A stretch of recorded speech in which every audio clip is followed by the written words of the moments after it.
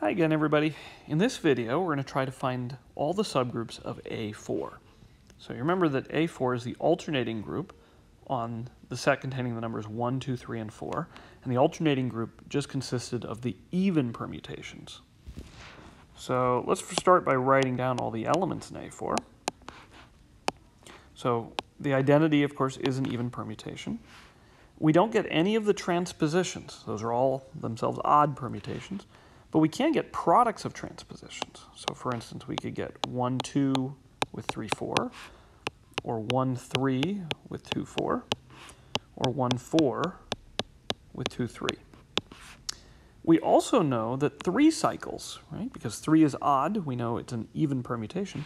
We get all the possible 3 cycles.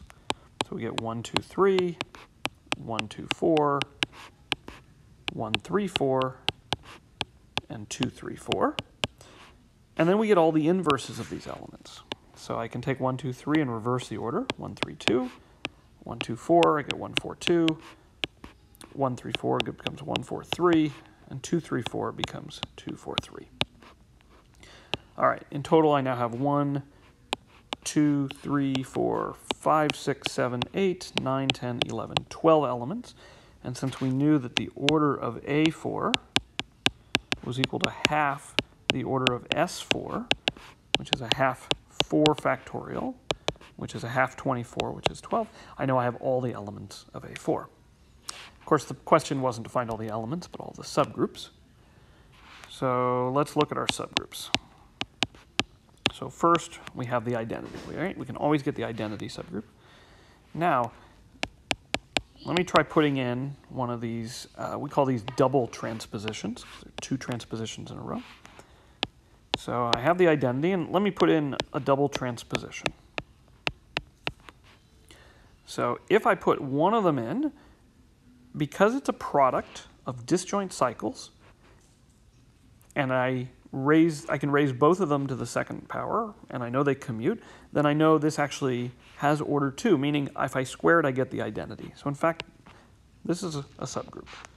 Similarly, if I use any of the other double transpositions, I'll get a subgroup.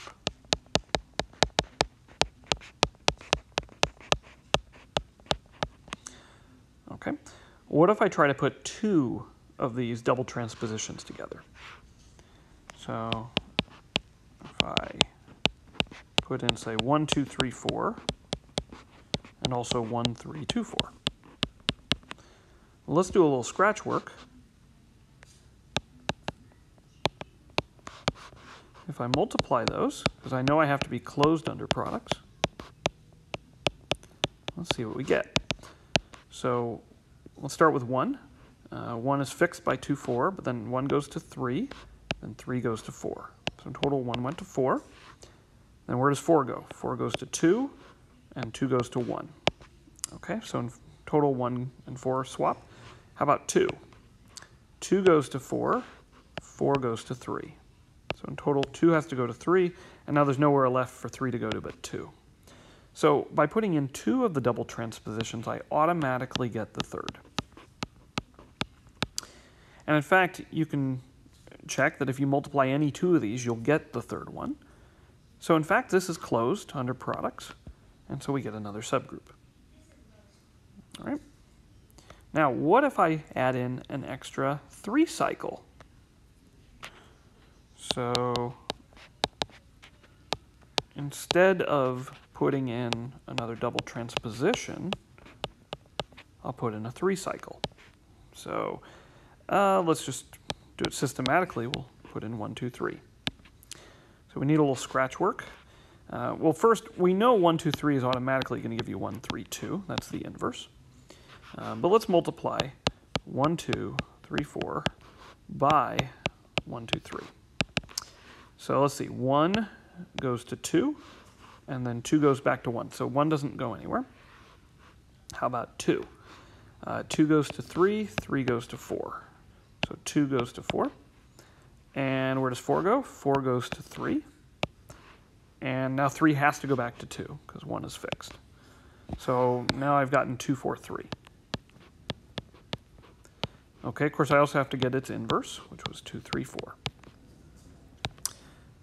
All right. But once I have 1, 2, 3, 4, and 1, 2, 3, we saw that that gave me 2, 4, 3. But now I'm also going to have to do 1, 2, 3, 4 with 1, 3, 2. And I'm also going to have to do 1, 2, 3, 4 with 2, 4, 3. And I'm also going to have to do 1, 2, 3, 4 with 2, 3, 4. And each one of those is going to have to give me a different element. So automatically, I know I'm going to get 3 more elements. And those 3 more elements are actually going to give me even more elements. So you can work out these details, but it's going to turn out this is going to equal all of A4. So in fact, what happens when you put in a double transposition and a 3 cycle, that's enough to give you all of A4. Okay, so we don't want to mix them because that'll give us everything. All right, what then can I do left? Well, I haven't looked at what I could do if I don't put in a double transposition. So if I put in a 3 cycle, say 1, 2, 3, of course I have to get its inverse. And in fact, that's going to give me a subgroup. And I can do that for all of these 3 cycles. All right, so I can do 1, 2, 3. Of course, I'll need its inverse. I do it for 1, 2, 4, and 1, 4, 2, 1, 3, 4, 1, 4, 3, 2, 3, 4, and 2, 4, 3. So we just called first one H7. So, and of course, we're always including the identity, but I'll call this one H8, that one H9, and this one H10. Fine. Well, what if I want to mix some of the 3 cycles? What if I put in 2 of them?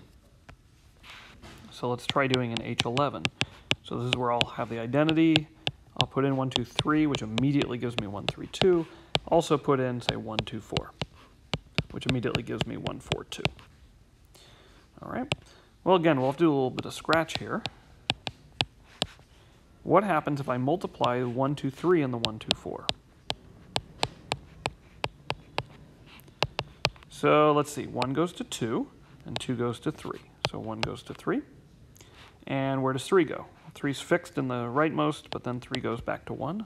So I get this transposition. All right, what about 2? 2 goes to 4, and then 4 is fixed. So 2 goes to 4, and now there's nowhere left for 4 to go to but 2. So in fact, by putting in 2 3 cycles, I also get a double transposition. And we saw before that whenever you take a 3 cycle and a double transposition, you're going to get all of A4. So in fact, this H11 will just give me my H6.